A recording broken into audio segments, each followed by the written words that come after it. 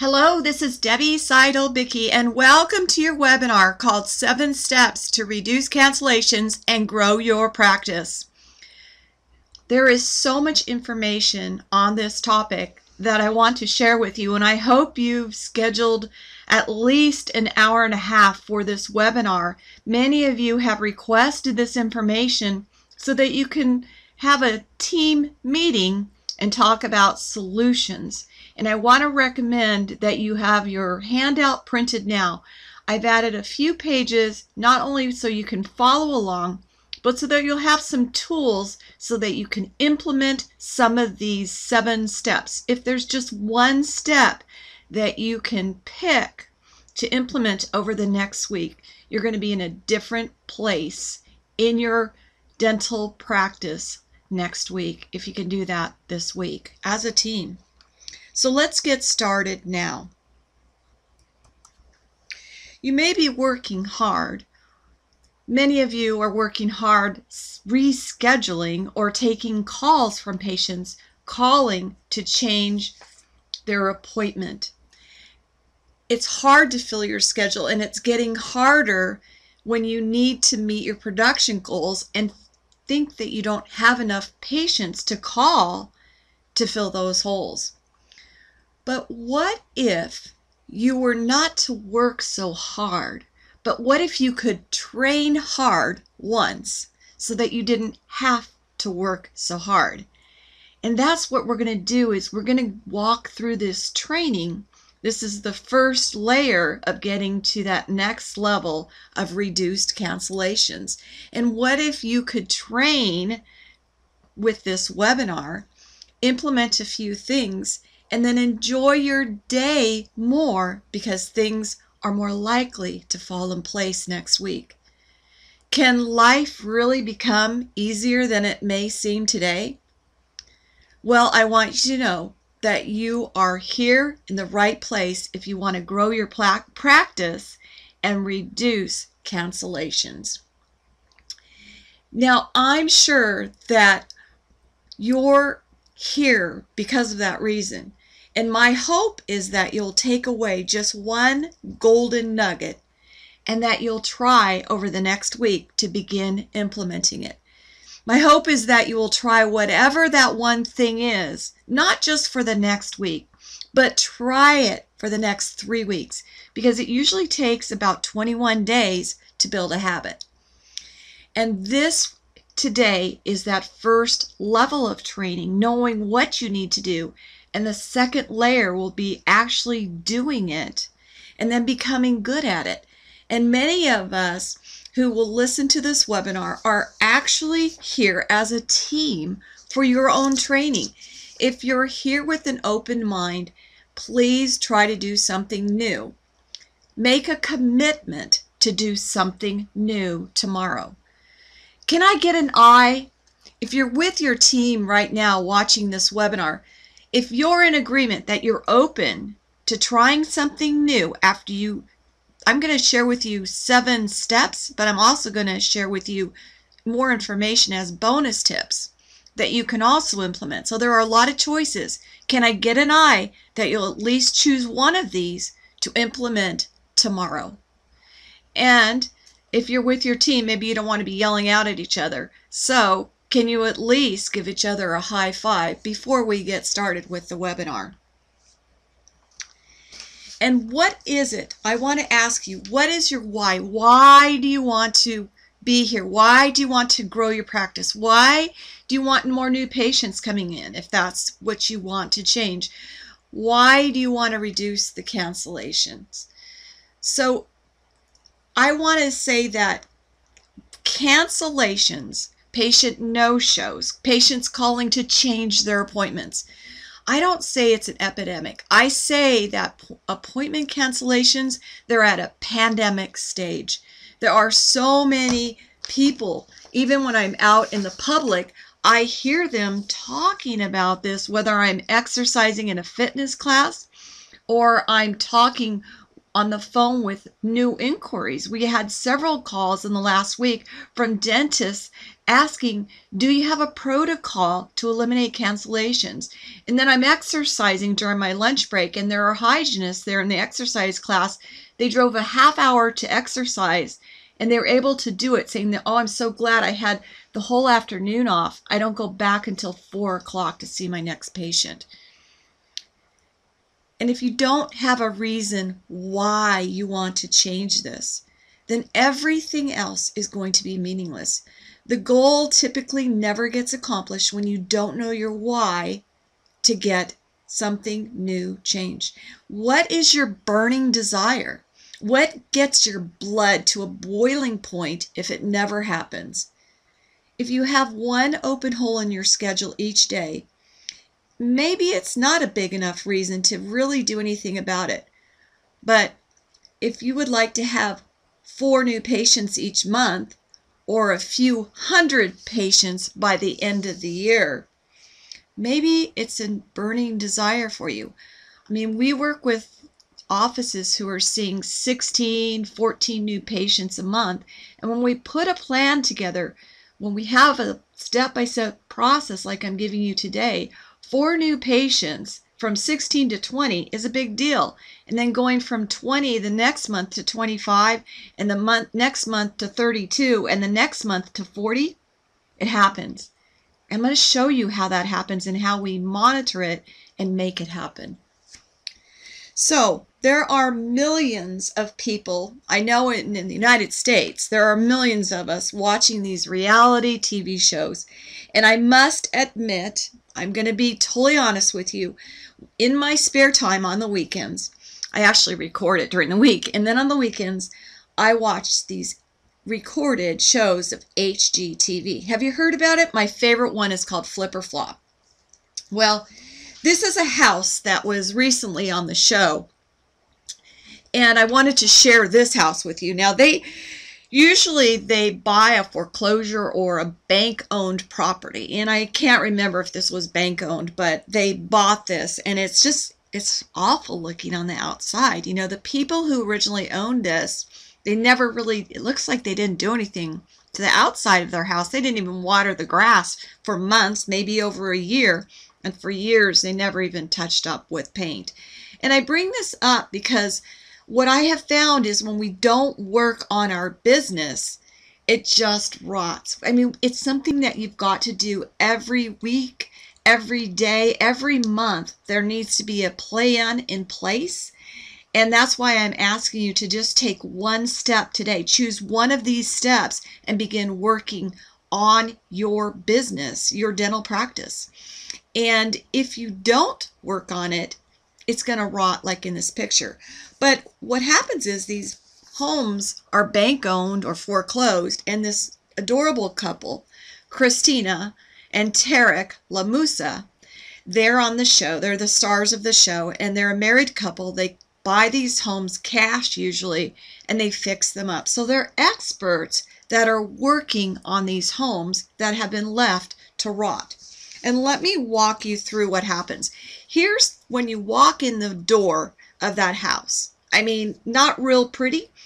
Most of the offices that we work with, they're gorgeous. I mean, granite countertops, the walls have beautiful paintings. They've had some help, right? Well, this house is going to be demolished. And that's exactly what they did. And I want you to put a thought in your mind that you're going to take away one of the things that you're doing and add something new, one of these steps. Because look at this. These people were just doing a patchwork, you know. They didn't want to fix the bathtub. They didn't want to put a lot of money into it. So what they did was they had a leaky bathtub. This is the shower curtain. Kind of gross that they put the shower curtain in the bottom of the bathtub to prevent the leak. I don't know how well that worked, but I just found it so disgusting when you walk through this house. And then with some expert help, look at what happened to this house. I mean, the outside is so beautiful compared to where we first started. And look at the inside. Isn't that beautiful? And it's the same transformation that can take place on the inside of your business if you'll just take one baby step after this webinar to begin implementing one thing. And many times it's hard for you to implement it because you don't know what is the first baby step that could be very powerful for you. So that's when we have experts that are consultants like myself that you can call in, and I'll show you how you can painlessly ask for some help. And it's at the end of the webinar. I wanted you to know that we have an amazing system, and we teach all of these 7 steps and more when we talk and work professionally with our clients to reduce cancellations, no-shows, and help grow their practice. It's all put together for you so that you don't have to worry about which step to take first. And many times it's hard to find somebody to actually implement. So step number 1 is your hygiene department systems. Does your hygiene department have a system? And if you have more than one hygienist work in your office, does every hygienist understand how to create a partnership? Really pull up their lab coat sleeves to be more than a tooth cleaner. I'm not talking about a friendship where patients look forward to the chit-chat and the fun time they spend with their hygienist. I remember those days as a clinician, as a hygienist, and some of the patients really looked forward to coming in to see me. But I'm talking about catching up to learn more about their total health. I'm talking about, do you have a system in place that begins assessing your patients from the moment you say hello, walking them back to be seated in the dental chair, all throughout the review of medical history, your various assessments, collecting your data throughout the treatment planning process, throughout the doctor hygiene exam. And we have systems for all of these different areas of the hygiene department that we work. We take baby steps with you to have a very big outcome without working so hard. So it's kind of like you're calling in the experts because things are broken down on the inside like we saw in the house, and in the end everything is shiny and new, and it's so easy. Things work so much better. Things work in harmony, and there's a cohesive track, a cohesive system for the entire team to work like they're a well-oiled machine. My question is to you is, do your patients know about your appointment change policy? It happens about 90% of the time when we first start working with a client, or when they call to ask us, do you have a protocol for appointment cancellations? How can we eliminate all these cancellations? And what we discover is that there is no appointment change, or you might call it a cancellation policy. So what I want to talk about is the appointment change policy, and there are multiple ways that we're going to talk about to reduce cancellations and grow your practice. But do your patients know about this policy? When was the last time it was discussed with them and brought to their eyesight that they had to read the policy and understand that you wanted 48, or as I recommend, 72 hours notice before they call to change their appointment? One of our clients, I just love her. I mean, she is a dentist. It's a woman dentist. And she actually called a patient who once again no-showed. I can't remember. It may have been that he called that day, I believe, and he said he couldn't come in. And he was a chronic last-minute appointment changer, or should I say he was an appointment cancellation abuser. Anyways, doctor told the patient exactly what she thought about the man doing his standard call to not come in last minute. That's what he's been doing for the last 6 or 9 months. And this was about his 4th time doing it this last 6-9 months. So doctor, she's just livid, and we've been talking about this appointment change policy, and they've been showing the new policy to their patients to have it updated, just like you update your medical history. Now our clients start having their patients update their, not only the medical history, HIPAA, financial arrangement, but their patient change appointment policy. So he's not there to update it, and she calls and she says, I know that you weren't here today. What's going on? And he says, Doctor, you need to understand that I'm running a business and I have things that I just can't walk out of my office to go to a dental appointment for. And I was so proud of our client because she told him, so, Mr. Patient, what do you think I'm doing here? What do you think I'm running over here at my office? And I love that she was bold and she personally called and talked to him about his abusive behavior with their business and his appointments. So, what are you doing to help keep your patients on your schedule? Now, I'm not suggesting that doctor call all the patients that abuse the schedule, but I am suggesting that you let your patients know that they need to call you in a specific amount of time if they need to change. I mean, it's just a common courtesy. So teach your patients how to treat you. Step number 2. And I ask our clients, I'll ask the doctor sometimes, have you told the team what you expect of them? And we work with clients who they don't meet with their employees, and so their employees have originally told me, I don't know what doctor's expecting of me. And it's the same thing with your patients. Tell them what you expect of them. Do you have a written notice and they sign that periodically? And if you're noticing, you're on this call, probably this webinar, because you have a lot of cancellations, no-shows, failed appointments.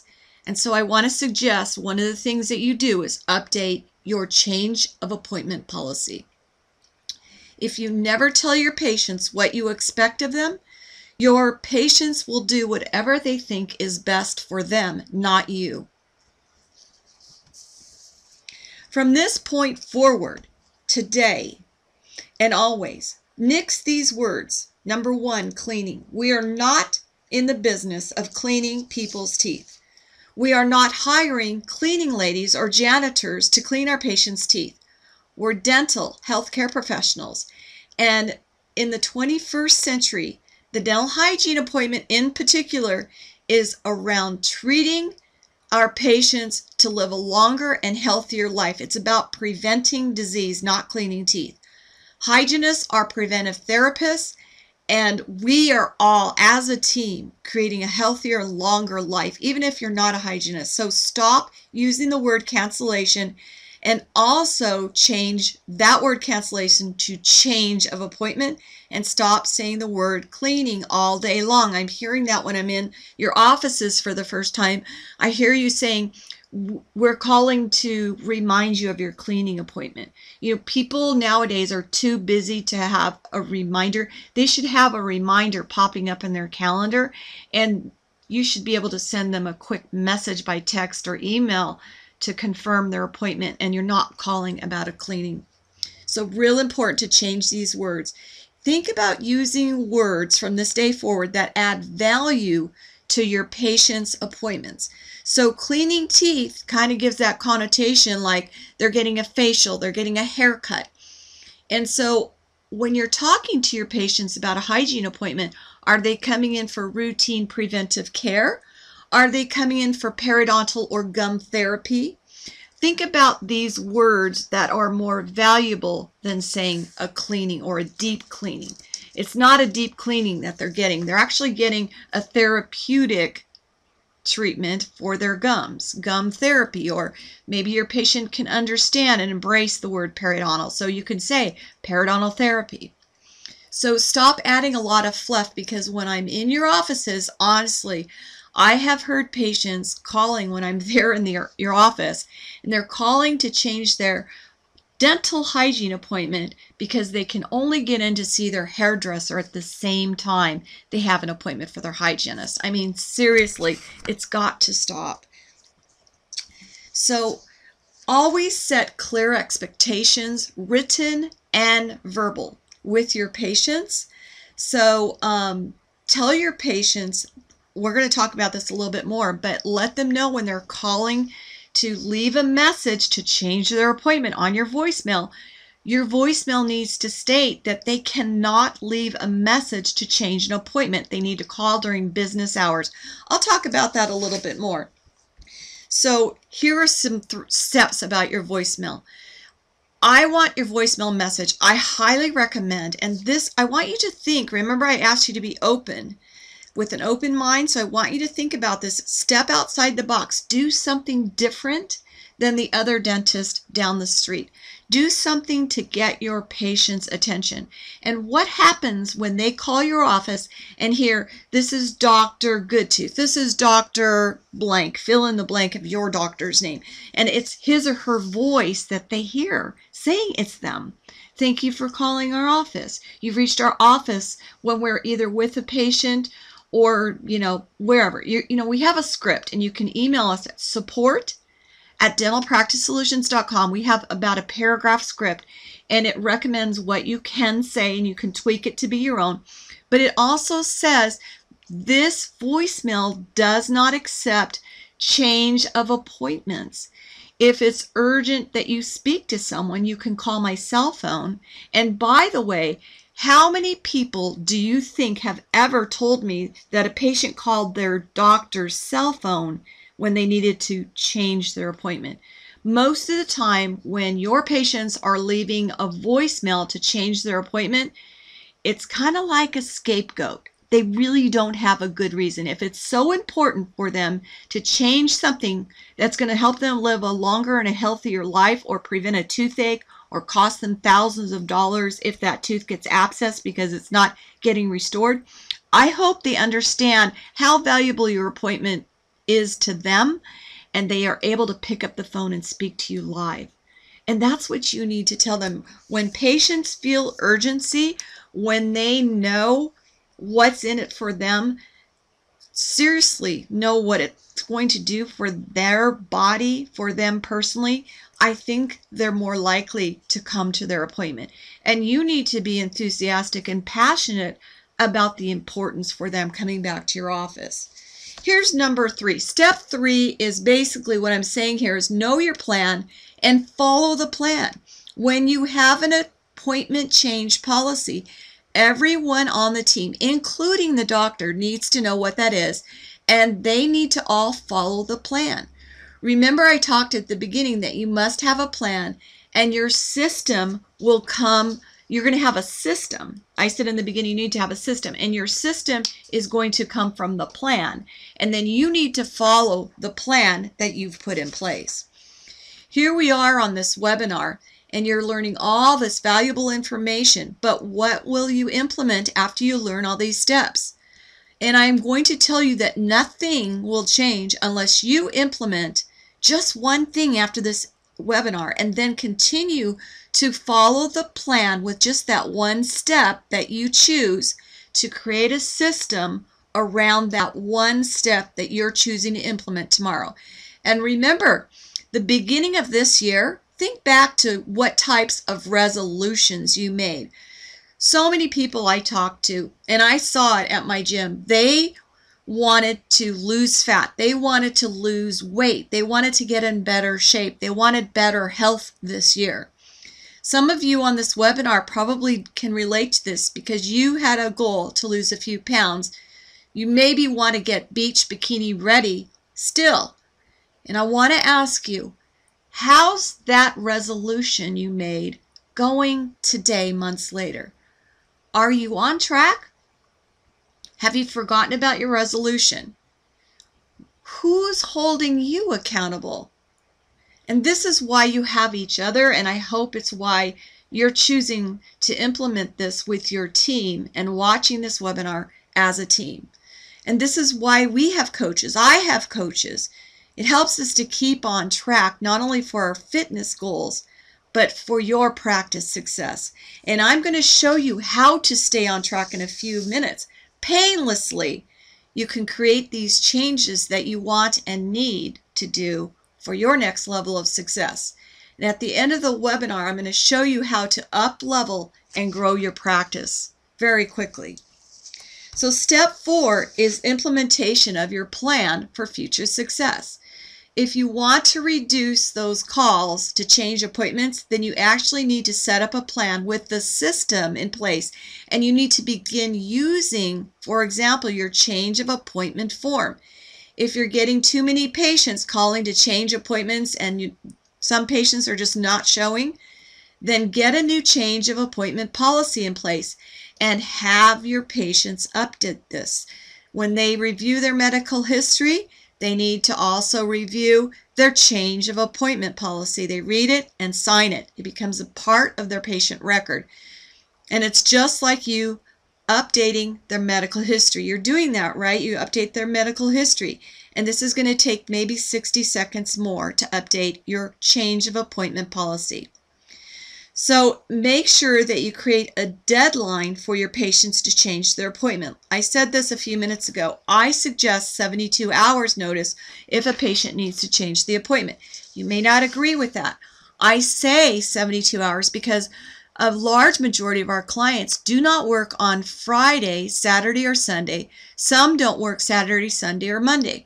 So imagine that you're closed on Friday, and on Friday, which is 3 days before, now they call, oh my gosh, you're in trouble because Monday morning, I mean, how many of you are closed on Friday and you walk in Monday morning, listen to those messages, you've got at least 2 people who changed their appointment on your voicemail. So that's why I want to recommend no voicemail changes and at least 72 hours, because now they have to call, hopefully they called on Thursday to change their appointment. You got to get them thinking of urgency, and that's going to help you to reduce those cancellations. Urgency to come in because they know there's an important value to your service.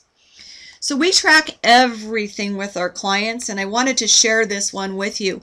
I'm going to talk about this. We measure everything, okay? Here are the broken, and these are canceled. Those are patients who called. And these are patients who called ahead. They called 4 days ahead of their appointment. There were 134 of them. Oh my gosh, that's a lot, you know, in just that month.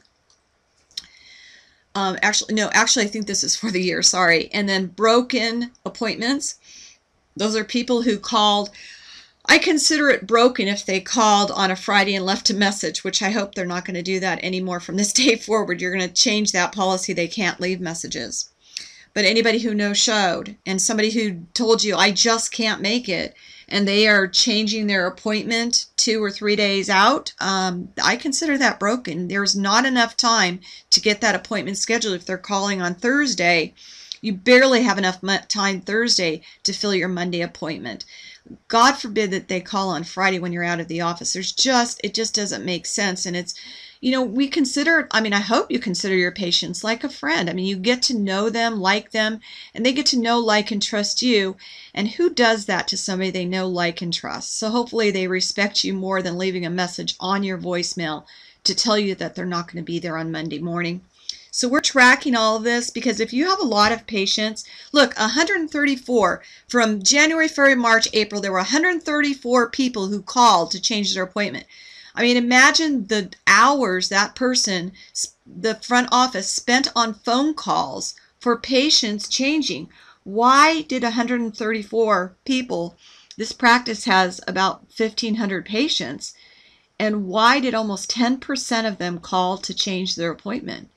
They just didn't understand the value that you offered them at that appointment. And look at this, broken appointments, 250. That's huge. It's a huge amount of people.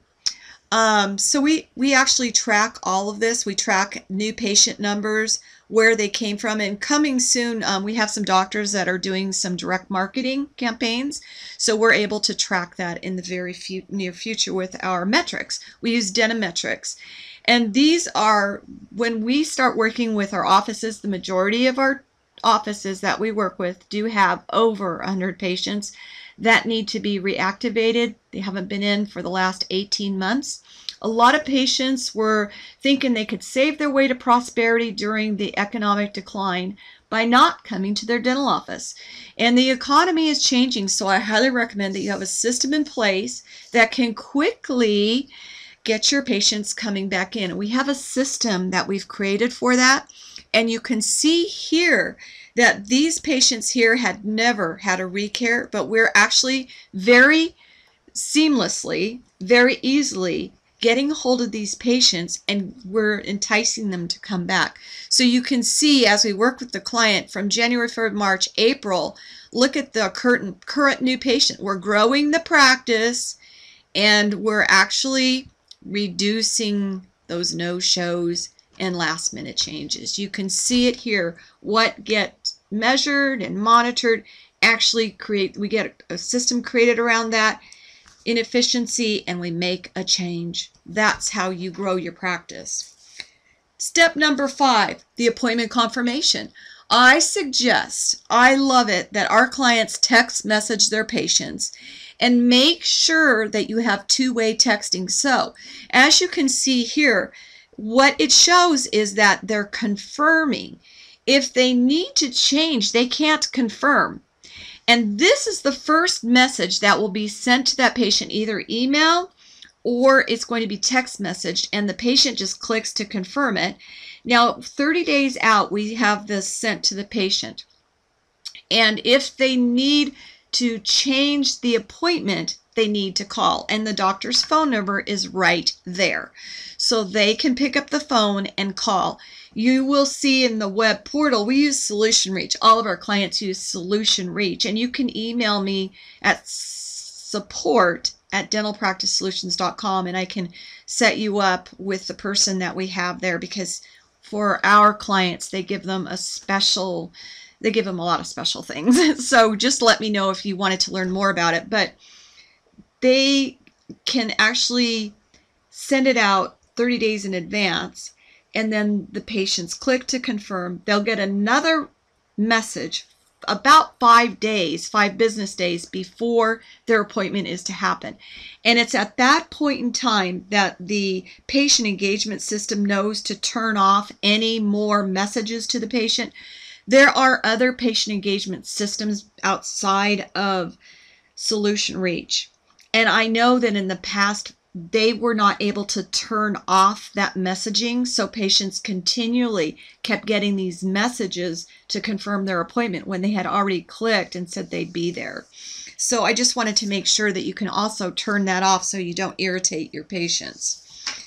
The other thing I want to say is stop sending postcards to confirm appointments. They get lost in junk mail. And many of us, I know I'm one of them, I don't check my mailbox as often as I used to. I don't know about you, but at my house we have electronic bills. So we get our bills in email, and then we set it up through our bank online to pay those bills.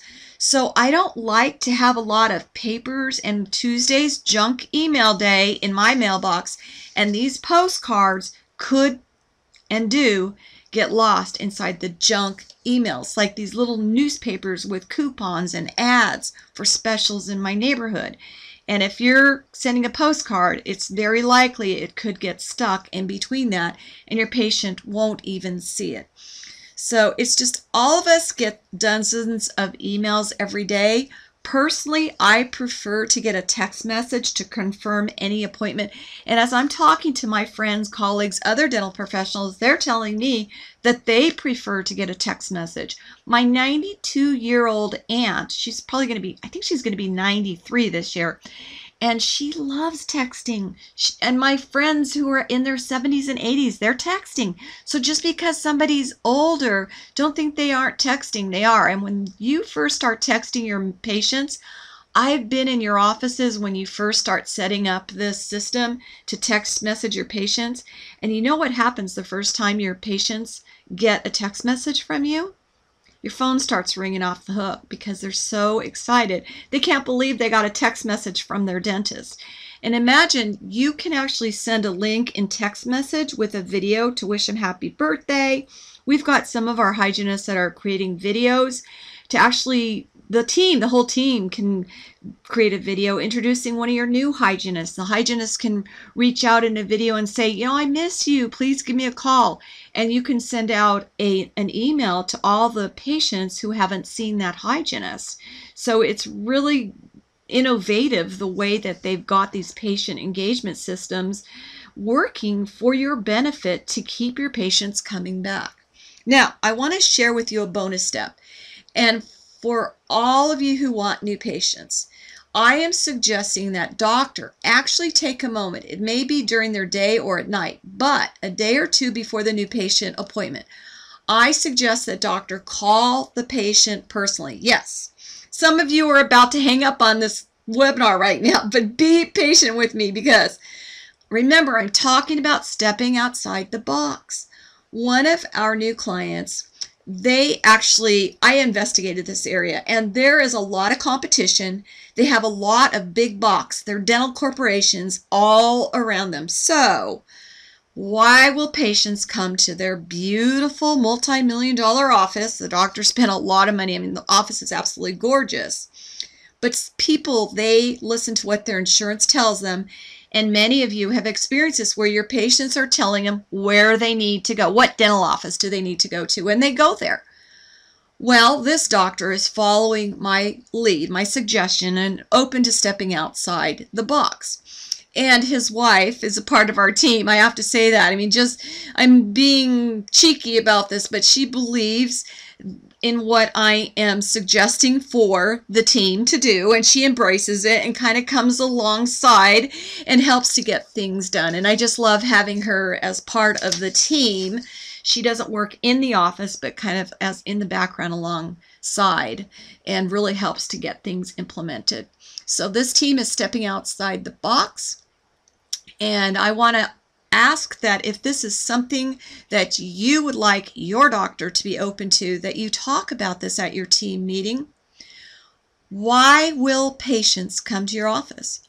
Why will they take out their credit card and pay for treatment?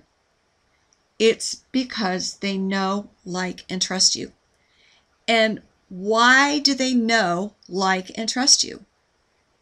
Usually it's because you've taken time with them. You made them feel special. You took time to listen to their needs, their concerns, and you showed them how much you really care.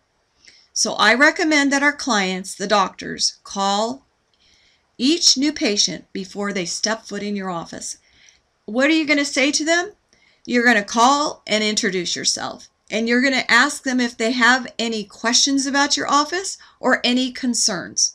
It's a short and sweet message. You can leave a voicemail. And if they're there and you're calling at night, all the better. Because now they've heard your voice. They've made an initial connection. And then you can come back to your team and tell them what you found out about this patient. They're going to be pretty surprised that their dentist took a moment to call them before they even came to the office. Imagine that. Imagine what that will look like for your new patients stepping foot into your office. And maybe you found out one more special thing about that patient. Or your doctor found out about a concern they had at their last dental office, and that's why they're coming there. You already have a head start on them.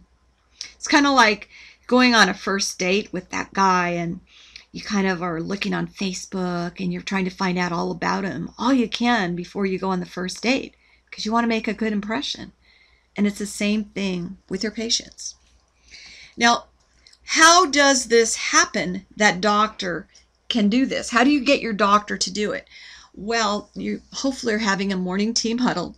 When you get this down to a science, you have the system in place.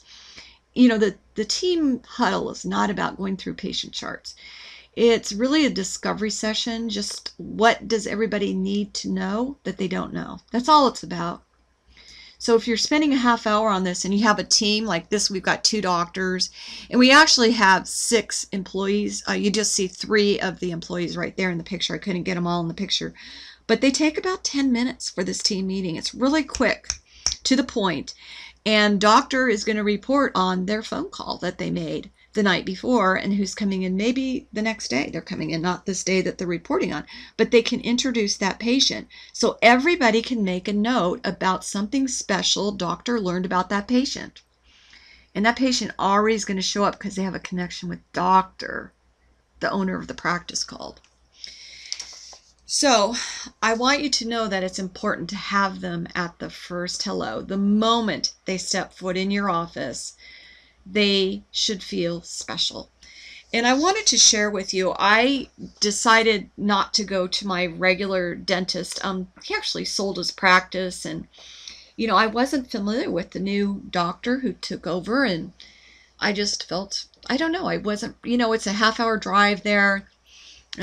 I'm really picky about who my dentist and my hygienist are, and I didn't know the dentist that bought the practice, and I wasn't extremely thrilled with the hygienist.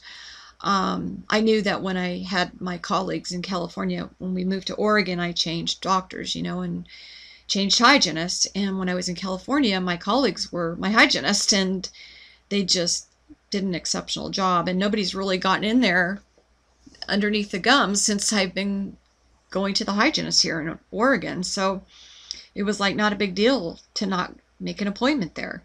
But I knew I needed to have a hygiene appointment. I knew I needed to have some x-rays. It's been at least 3, if not 5 years since I had a full mouth series. And I didn't go to Aspen Dental, but I'm using this as an example because my husband and I were driving around our neighborhood just running errands, and one of the shopping centers had a sign for a corporate dental office in our area. There's a few of these offices. One by our house about 5 minutes away. It said new patient special, $39. Now I'm thinking, at least I should get x-rays and exam. And I wasn't quite sure, if I get 4 bite wing x-rays, not a big deal to me. I've never had any decay since I was like 17 years of age, which was just yesterday. Not really. It was quite a few decades ago, but I know I needed to have an exam. And so it said new patient appointment, $39. I'm thinking, well, for $39 I can't lose. And this will be kind of interesting to go in there. So think of me, secret shopper. I went undercover. Some people don't like when I say I went undercover. So imagine that I'm a secret shopper, only I had to pay. One time I remember they had like Jamba Juice, and even some of the department stores in your area have secret shoppers, and you don't even know, the employees don't know that they're there. So I was like a secret shopper. And so I make my appointment. I go home and I go online to their website and I put in an appointment request. And on Monday morning by 11 o'clock, they called. Really nice lady. She got me in when I wanted to come in, which was after their lunch break. So a few days later, I get in, I come in, I've got $40 in cash, and I've already filled out my health history, my HIPAA, my financial policy that I'm responsible, and I don't have insurance. I have my $40 in cash. But I go in, the minute I step foot in their office, Debbie, hello. They knew exactly who I was. And I used my name, Debbie Bidke, and I put down that I didn't have an occupation. So she says, we need you to sign your forms that you filled out online. So I'm signing the electronic form.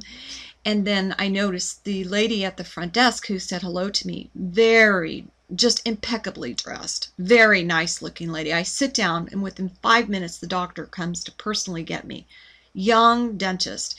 He starts, shaking my hand, invites me into his beautiful office where we sat for about 10 or 15 minutes just chatting. And I'm asking him some questions about where he went to school, how long has he been with this practice, blah, blah, blah. Very nice man. He explains to me what's going to happen.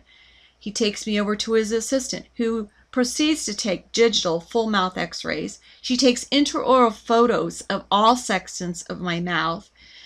Then they take me into another room where he does a full mouth periodontal screening exam. I mean, furcations. Of course, I don't have any furcations, but he checked. Mobility, he checked. Everything. He explains to me about the hygienist. I mean, I was so impressed. The assistant was super nice. She spent at least 20 minutes with me. And now he tells me I'm going to see the hygienist. So the hygienist, she doesn't come right in. I have to wait. And I'm waiting about 10 minutes for her. She comes in, Now remember, I'm very happy, I'm pleased, but she proceeds to not even clean. She did not take her curette. I shouldn't say that word clean. I just told you not to say the word clean. It's hard not to say that word, isn't it? But she proceeds to not go over everything. She's making a big deal about how clean my mouth is. And of course, being a hygienist previously, working clinically, I knew she didn't even touch every single tooth. And within 20 minutes, she was finished with me. And upon checking out at the front desk, when they went to make my next appointment, they explained that it would be over $150, not only to see the hygienist, but that I had to once again have an exam. And I said, well, I don't think I need to have an exam in 6 months. And she said, well, every single patient has to have an exam. If you want, we can set you up with this insurance plan that we have. With the insurance plan, I would pay $75, but the insurance plan was like $125, and then it would take it down to $75 for that appointment. Didn't make sense for me. So I'm going to a very professional office down the street from me, which I know exactly how much it's going to cost. They really could never pinpoint the exact amount. It kept flipping back and forth. So my point is that although they made a good impression on me, the communication in the end was not clear and concise. So really important to make a good impression, but also make sure that you can quote the fees correctly, which they couldn't. And I'm sure that being a corporate office, they had corporate training, but somehow the lady at the front there didn't get the clarity on that insurance plan that you can buy from the office. It just was never really clear. So I am not going back. So here's step 6, and it's training your team on elegant communication skills plus. And I added part B to step 6, and this is also not just your communication, but your passion and enthusiasm. So what do I mean by elegant communication skills?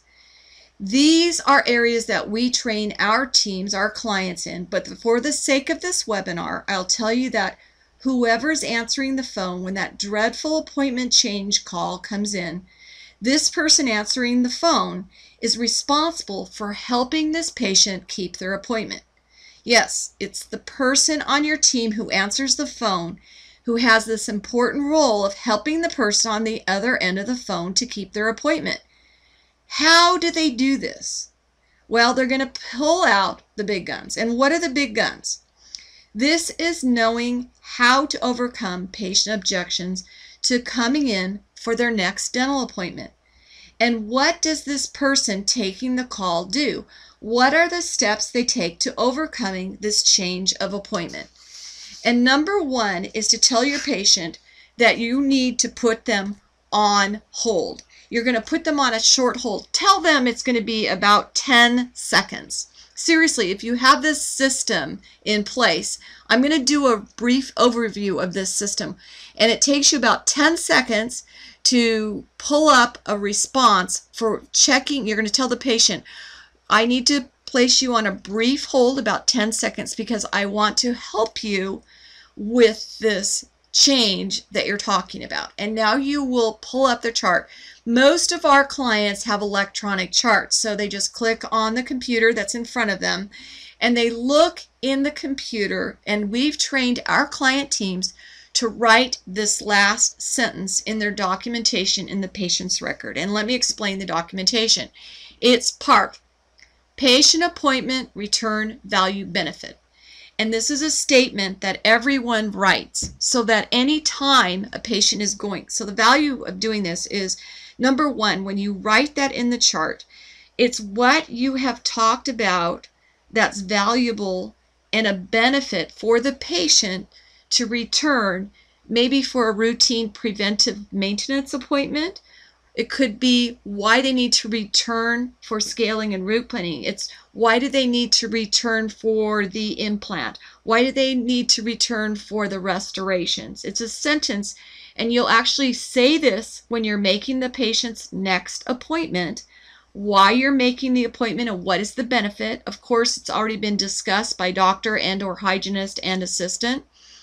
And then they're going to hear it again. And then when they have forgotten, probably a few months later, it's in one ear, out the next, and they think their hair appointment's more important, or they think something else has come up and it's more important for them. But how can you help them? You can help them by reminding them of this return for their appointment. What is the value and benefit? So you're going to pull up that statement. And for example, it might be, let's say, for example, we have this patient named Sally who's a patient. She has a family history of diabetes and heart disease. She has bleeding on her upper left molars. And in the last 5 years, Sally's been coming in every 6 months. But the hygienist, Jenny, at her last hygiene appointment, discovered this area of bleeding. And there's inflammation causing the bleeding. And Jenny measured some 4-millimeter pocket depths with that inflammation and bleeding. And Sally's always had 3 or less millimeter probing depths with no furcation, mobility, recession, etc. that was out of normal limits. So Jenny knows that her patient Sally has a mother and a grandmother who have diabetes, and Sally's father died of heart disease. So at Sally's appointment, Jenny talked about this using words such as, Sally, you have some inflammation on this upper left area around your molars. It's considered active disease. It's the start of gum problems. You have some bleeding. And yes, many of our offices, when I'm first observing in your offices, what I hear is the hygienist saying B. And I want you to know that Jenny didn't say B. She said bleeding. Because it's important. Patients, why do they think that bleeding gums are okay? And why would we, I asked the hygienist, why are you saying B? And they say, because I don't want to scare my patient by saying bleeding. And seriously, if somebody is bleeding from their arm or an orifice, they're probably going to be calling 911. But then they come to your office and they say, oh, my gums always bleed? Bleeding gums are a sign of disease. It's our role to tell them bleeding gums are not healthy and explain to them, if your arm's bleeding, what do you do? Well, of course they want to stop their bleeding arm or their bleeding finger, but why don't they want to stop their bleeding gums? So we need to tell them what to do. We need to explain to them that is not healthy. And that's exactly what Jenny did when Sally had bleeding gums. And actually, Jenny talked to Sally. The bleeding in your gums, it can lead to heart disease. It can lead to diabetes. And I know you have a family history of this. And because of that, Sally, we're going to schedule you in 4 months because I want to make sure the bleeding doesn't come back. I want to make sure you don't continue with active disease. So we're not going to see you in 6 months. We're going to see you in 4. But when Sally got her text message about the appointment 3 months from the first time that she made this original appointment, Sally forgot what Jenny said. And she wanted to change her appointment. And so the lady, Emily, who took the call, said to Sally, I want to help you with this. Can you hold just a moment? It'll be maybe 10 seconds. I need to check something. And when Emily came back, she explained, I can see that Jenny, when you were here last time, she took these pictures. Do you remember those pictures of the bleeding on the upper left? Oh gosh, now Sally remembers. Yes, oh my gosh, yes, I do remember that now. And I know that Doctor and Jenny are extremely concerned about this because I know that, it says in your medical history that your mom and your grandmother have diabetes and that your father died from heart disease.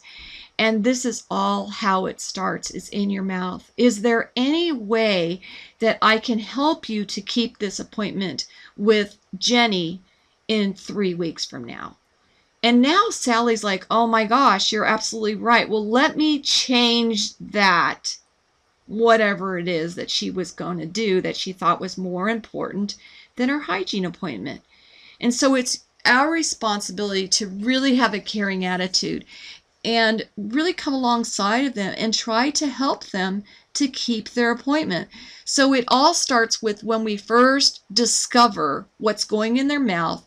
Why do they need to come back routinely? It could be that we want them to always be healthy, and continually talk to your patients about keeping not only their mouth healthy, but that when they have a healthy mouth, that they're going to have a healthy body, and that we're here to help you live a longer and healthier life. And by coming in to see Jenny every 6 months, we know for sure you're more likely to have a healthy mouth. See how that can work for you? And when patients call to change their appointment, let them know. First step, I'll go over it again. You put them on a short hold and tell them, I want to help you to change. I want to help you with this. So I'm going to look at something in your record. I need to see your patient record, and I'll be right back. And then check for that statement. And right now, if you're having a lot of cancellations, I want you to look ahead in your charts and write a PARF down. Write a PARF statement for these patients coming in, because some of them, it's a pandemic right now. Some of them are still going to call to try and change their appointment. So have the statement in there and have this protocol in place where you look to see why, what's the value and benefit to that patient. And then the lady who's taking the call or the gentleman taking the call at the front desk can repeat that value and benefit and remind the patient, did you take intraoral photograph to show them that area of decay or where they need to have the tooth replaced because they're getting a bridge or an implant. So try to support the patient in keeping their appointment. See how that works. Try it out. And over the next 3 weeks, monitor that. Monitor the amount of patients who are calling to change their appointment. Everybody can just write, measure it like dot, a line, and measure it. You're going to have 5 lines. And then whoever's taking those calls writes down a line, and you're probably going to have 25 people in the month of May that have called to change their appointment. And it's costing the doctor a lot of time when those people taking those phone calls have other things that are more valuable to the practice if they're doing that versus rescheduling all these appointments. So here's a PARV example. Mrs. Jones, I see that the last time you were here, Dr. Jones and Jenny, your hygienist, discovered the area of active disease. There was a lot of bleeding on those upper right back teeth around your molars. And I know doctors very concerned that this could lead to more serious gum problems, worse yet, other health conditions. With your family history of heart disease, it's imperative that you return every 90 days to stop any further health problems. And then you'll ask the question, how can I help you? What can I do to help you keep this appointment? That's your last question. It's not written in here, but you want to add it in your notes. What can I do to help you keep that appointment? There you have it. So when patients do leave your office, I wanted to make this a side note because we are monitoring, as you saw, we monitor everything that goes on in your practice when you're a client. And we see that a lot of patients each week are leaving, whether it's restorative treatment or a hygiene appointment, they're leaving without a next appointment. And I want to say that you have a plan in place to follow up with that patient 2 or 3 days later to get them scheduled, and use your PARB statement when you call to schedule that. Everybody needs to be scheduled, even if they're a pilot or they're a snowbird and they're like, oh, we go away for the winter, we go away for the summer, we don't know when we'll be back. They know about when they'll be back. And they can always, when they get that first confirmation notice 4 weeks out, they can always let you know they need to change their appointment because they're a pilot and they're flying, because they're a snowbird and they're going to stay at that part-time home a week longer. So at least have them on the schedule so that they don't get lost.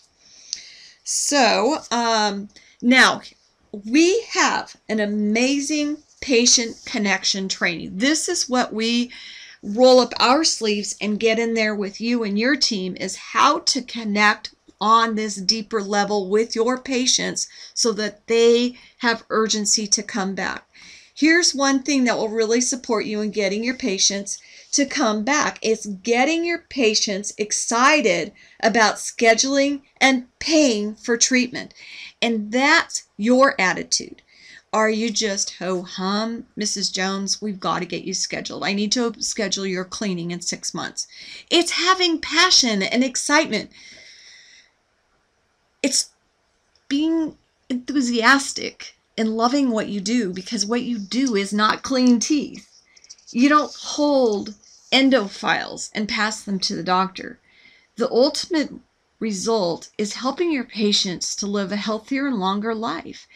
And that's what's exciting about dentistry. And if you're not excited about helping your patients, and if you don't know that they could live a longer, healthier life, and you don't believe that statement, first of all, I suggest that you Google that, and you can also look in PubMed.com or PubMed.org, either one of those, and say oral health, systemic health link, and see the thousands of research documents on this, evidence-based documents to show us this research. We know for sure that oral health is related to their total health, and that when they have periodontal disease, it can contribute to heart disease, diabetes, arteriosclerosis, even prostate cancer and colon cancer and breast cancer, Alzheimer's, Parkinson's, on and on. It's all documented. So know that you're doing more than something just coming to an office to get a paycheck. You're actually changing people's lives. So what is it that you're passionate about helping your patients with? What excites you that you do for your patients? I mean, how would you like to go to a doctor and you're getting a colonoscopy or a mammogram or a pap smear, and they're just there to get their paycheck? I mean, hopefully they're there because they really are passionate about preventing disease, and they're able to help come alongside you and create a partnership that if you do have a terrible situation with your health, that they can help you create a solution to live a longer and healthier life. And our hope is that we're going to those types of practitioners. So what type of healthcare practitioner are you? Now, I wanted to talk about your repeat offenders. I wanted to mention this on a side note because there are these patients. I talked about my client who I love. She came and called her repeat offender patient. And then there are those, well, these patients need a response for their act of crime. I mean, it's disrespectful for them to consistently call and tell you that they need to change their appointment. It's disrespectful for them to consistently, you know who they are, they want that last appointment of the day, and then they always no-show. At least that's how it was. I remember those people. There were a few of them in our practice when I was a clinician. I even remembered who that patient was. And it's very important that you let them know that you'll add them to a special list, that when you have a change in your appointment, you'll call them to come in. And that's what my doctor did. When she called that man, she said, I'll tell you what we're going to do. Since you called so many times to change your appointment on the day of your appointment, a few hours before your appointment, what we're going to do, since it's not that valuable to you, is we're going to call you when we have an opening in our schedule at the last minute. We'll call you. And she doesn't really, those kind of people, she's like, I don't need them in my practice. And do you want those types of offenders coming into your office?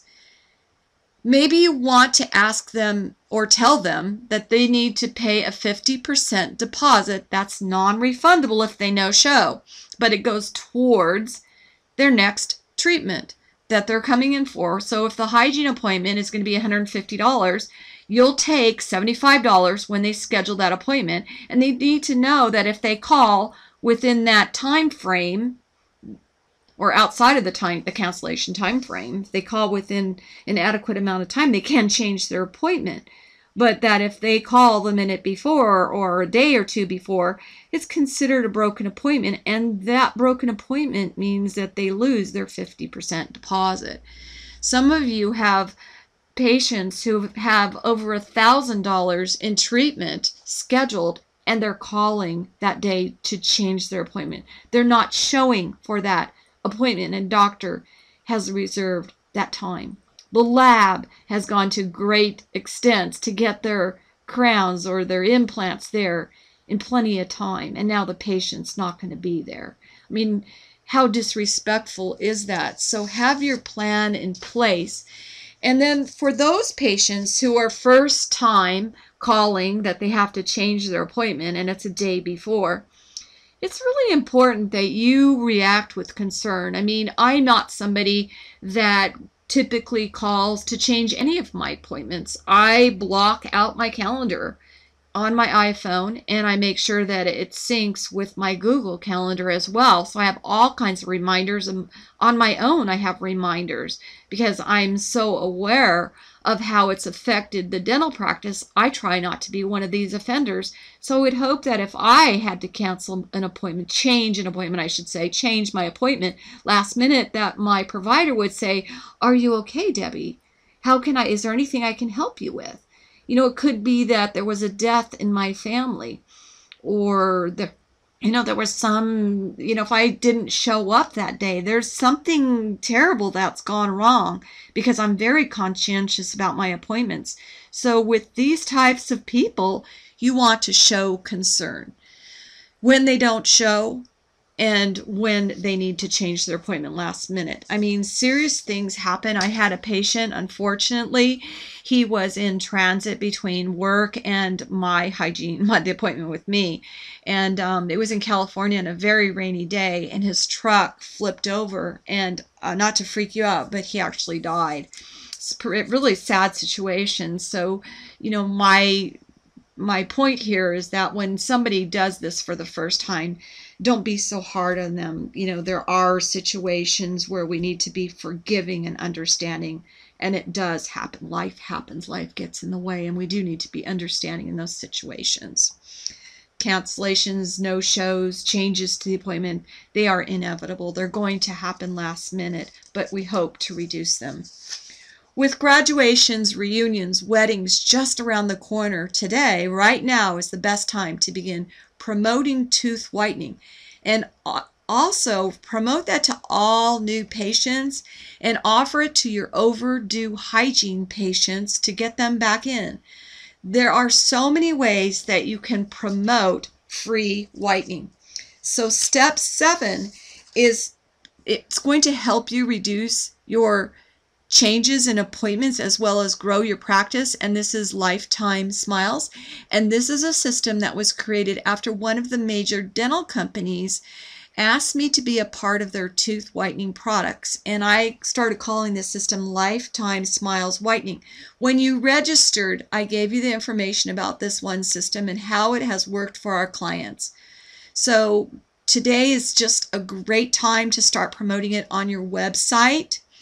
Around your office, have a sign about it, put it on your Facebook business page. You can tweet about it on your Google+, send text messages to your overdue patients, and let your patients know that you're offering free whitening. It's just the in-office tray whitening, and a lot of our clients, when they start offering this to their patients, they find that they're also explaining that they do have the in-office laser whitening. And a lot of their patients will upgrade to the in-office laser whitening because they want to walk away with white teeth that day. And then they do get the trays for free, but they've paid a few more $100. Some of them are paying $600 that day as a new patient because, oh my gosh, I'm so excited to get the laser whitening. So it's just asking one simple question of your new patients and all of your hygiene patients at least once a year. The hygienist should be asking, "Mrs. Jones, if there's one thing that we could do that would make your smile amazing, the best that it's ever looked before, what would that be?" Just wave a magic wand. What would it look like if you did that? Something special to your teeth. And just wait for them to reply. You can also, take the pictures, the intraoral photos like I told you I had done at that one office, and you can show that, review them. You can take out a shade guide and ask them, where do you think your teeth are on the shade guide? And everybody thinks they have yellow or gray teeth. I mean, most people, when you ask them and you show them, or you ask them to point out on the shade guide where they think they are, they're going to show you that they think their teeth are more yellow or gray than they really are, and show them where they really can be. Give them hope that they can have the most beautiful smile, and the smile that they've been dreaming about, but maybe never asked you about. The lady that helps me with my merchant account, I was talking to her about this system that we have in place for our clients about the tooth whitening, and she was so mad. She said, I just came from my hygienist's office. Imagine, we were talking on the phone and she just came from her hygiene appointment, and she said, I would love to have my teeth whiter, but she never asked me about it, and I'm too embarrassed to ask her about it. So imagine, a lot of your patients might not feel comfortable asking. Imagine this. There's this syndrome. It's called the what's in it for me syndrome. And people do pay more attention to doing something when they know there's something in it for them. And if they know that they can get free tooth whitening, and they know that if they follow your guidelines for when they're going to call, if they need to change their appointment, and that they need to show up, that twice a year they get a syringe of tooth whitening to touch up their teeth, I can tell you that thousands of dental offices throughout the world, I mean, we have clients in Greece and Canada, all over the world, and they're using this system, and they keep their patients coming back on time to their office. So their patients, we have all the forms and everything for you. You can order everything at like 40% less money than what you're paying right now, because we get it from the same company you're getting it now, but we want to pass on the savings to you, and we customize it so that your patient's leaving with a syringe that has your name, your brand, your logo, your office number on it, not another name that means nothing to your patients. But they can actually help to promote you and tell all their friends and family, look what I got at my office. Did you know my dentist, before I even went there the first time, he actually called to talk to me before I even came into the office? What do you think your patients are saying about you that's getting them excited, and they're telling their friends and family, and now their friends and family want to also come to you because you're enthusiastic, you're doing something exciting for them, they're excited, they're enthusiastic, and they're telling their friends and family. It's like a smile. If you smile, how many times do you think somebody's going to frown back at you? Most of the time, a smile is going to be contagious, right? Unless that person's traumatically upset, you don't smile at them then. But when you smile at somebody, usually that smile is contagious. And it's the same thing with you being excited about what you're doing for your patients. And if you have a way that can get your patients in there with urgency, that they know it's going to make them feel good, it's going to help them live a longer life, and you're passionate, you're enthusiastic about it, it's like that smile. They get enthusiastic, and they're going to tell all their friends and family about it. Look what my dentist does. And we have this amazing system to reactivate, and I call it retraining your current patients to keep coming back to your office. We have this system to grow your new patient numbers.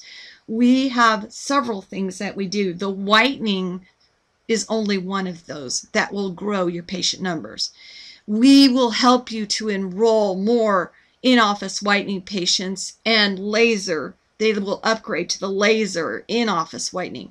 And with this whitening, with the smile evaluation that enrolls patients into the whitening, just even if you don't use the form that we have as a smile evaluation, even if you just ask that one question, if there's one thing that we could do, imagine I'm waving a magic wand over your teeth. What would you want them to look like? Just that one question. You will notice you will start enrolling your patients into more high-end treatments like veneers, implants, Invisalign. You're going to have to replace old composites when that patient wants their teeth whiter. Well, now those old composites aren't going to match. And maybe those old composites do need a new restoration. So when you start asking that question, you're going to find that you're enrolling more patients into these types of restorative treatments. I did want to just mention the team huddle again because I just really want to stress the importance of this team huddle. You know, I've been talking a lot to you on this webinar about adding value to your patient appointments. And I want to add value for you attending this webinar. In case you haven't already noticed, I'm giving you more than just those 7 steps. I'm hoping that you're gleaning some valuable nuggets, and just one of them you'll take and start implementing. But I know many of you are listening to this as your team meeting, so I want to add this information about the team huddle. Are you doing a team huddle before you see your patients each day? It doesn't need to be that morning. Some of our offices do it at night or at lunch, and then the following day they're prepared. I think it works best for a few minutes before. And for those offices who are listening to this and watching the webinar, and you have, you know, like 4 hygienists and 3 doctors, etc., we actually have pods that we break you out into, and then we have like a relay system. So the pods meet, and then we have a whole process and a system for that as well. But if you're an office like what I showed you on that slide with 2 doctors and 6 team members, it should take about 10 minutes. And it's a solid system that's in place. So you're not flipping through charts.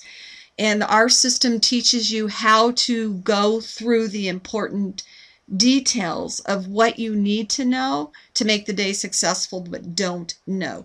So you're talking about who's coming in, but what you need to know. You're not going through, they're getting a prophy, bite wing x-rays, blah, blah, blah. You're going to say, Mrs. Jones is coming in today at 10 o'clock. I'm going to do a periodontal screening and a doctor exam. And the assistant will say, I'll be in there to do your charting for you. And you already know who's going to show up and come in to do the perio charting. So the hygienist can call those numbers out and engage the patient in the periodontal screening exam. So we have a whole system that we teach just like that. I wanted to also talk about having an ASAP list. And this is something that you have, if you have Dentrix, they do have an ASAP list, but Solution Reach has an ASAP list in their portal that syncs with your Dentrix, EagleSoft, etc., Open Dental, all of that.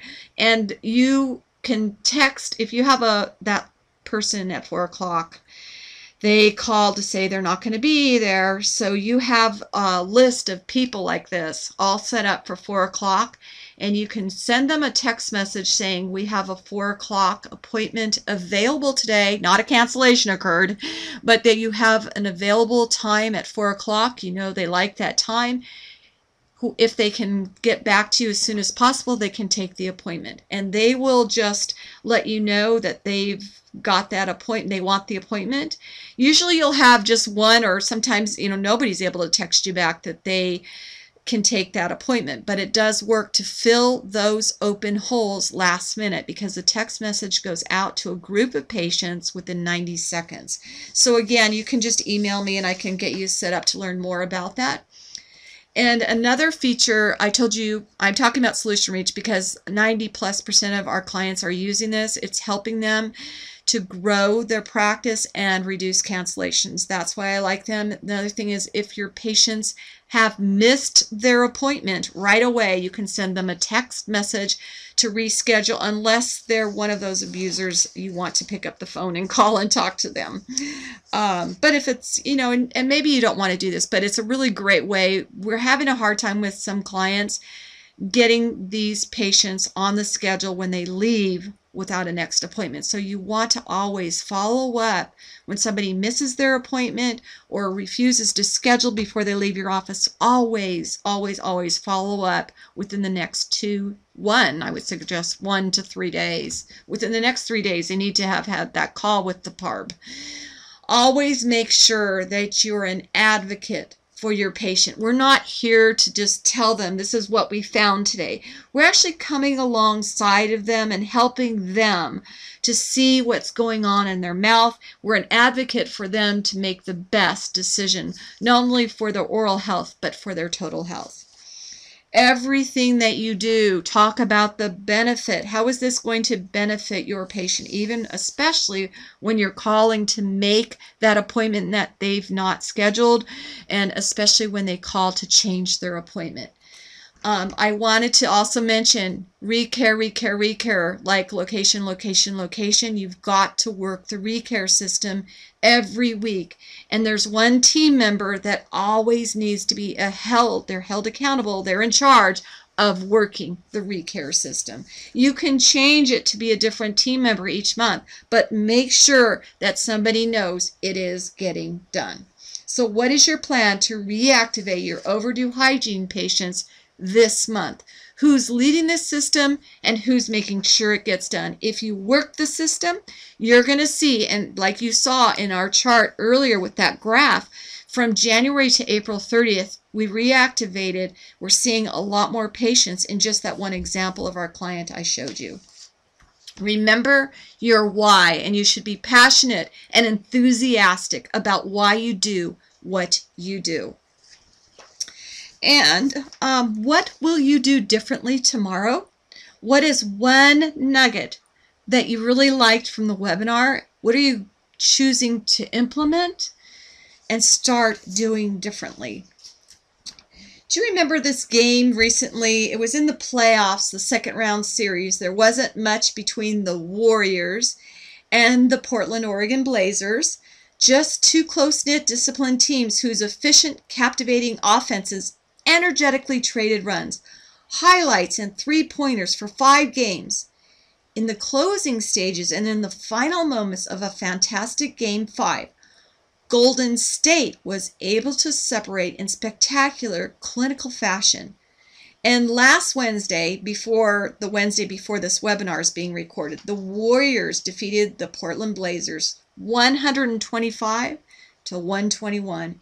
And for the second time in 3 days, MVP player Stephen Curry of the Golden State Warriors stepped forward with the game on the line, scoring 7 points in the final 25 seconds to finish off my hometown Portland, Oregon team, the Blazers, and a team that ran itself ragged in pursuit of an upset.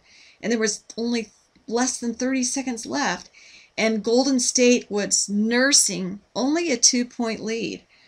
Golden State hadn't scored in the previous 2 minutes. They missed 3 straight shots and committed an ugly turnover. But Steph Curry approached the possession as if oblivious to pressure and the thousands of standing fans surrounding him, unaware of Portland's forward, Al Farouk, who was shadowing his every move.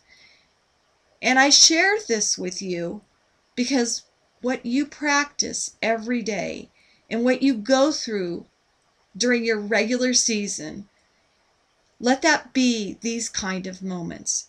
Steph Curry, he didn't just work hard during these great championship games. I mean, he trains hard all the time, every day.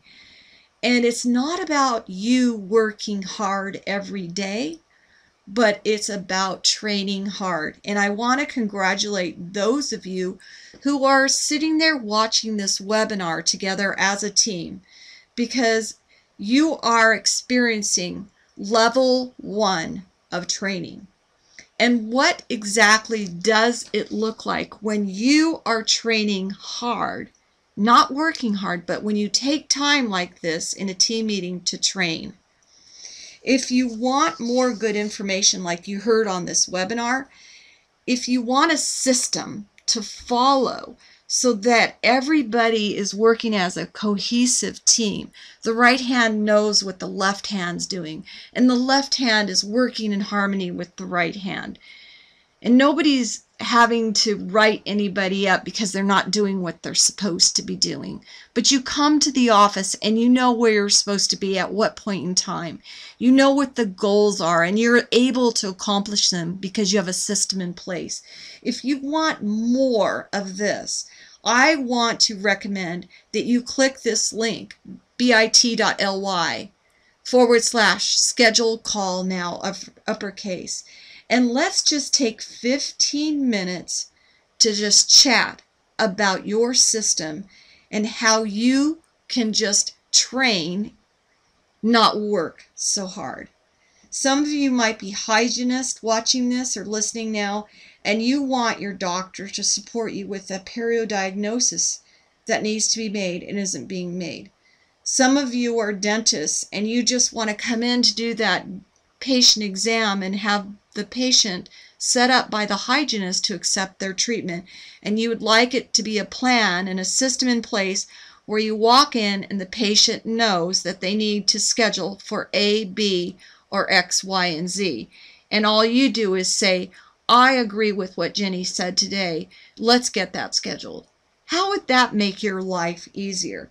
And we have a system that gets all of these things created in a plan according to your goals. It's a system so that when anybody comes to work in your practice, they can open up the guidebook for your office and how you want things run, doctor, and everybody knows what is the plan. What do we do when we first come to the office? What do we do with the new patient? How does that doctor hygiene exam go? And what happens when we're scheduling that next appointment? What happens when the patient leaves and doesn't schedule that next appointment? And so if you'd like to find out more about this, just take 15 minutes so we can talk about solutions. There's no commitment to spending 15 minutes together. And if you'd like to walk away from this doing nothing more than just a 15-minute chat, and hopefully we'll leave as friends, nothing ventured, nothing gained. We'll just leave as if we met and we're friends, and we'll say hello when we see each other at a dental conference one day. However, if you like what you hear on that 15 minutes, we can possibly schedule another time to chat more about how I can support you in accomplishing your goals.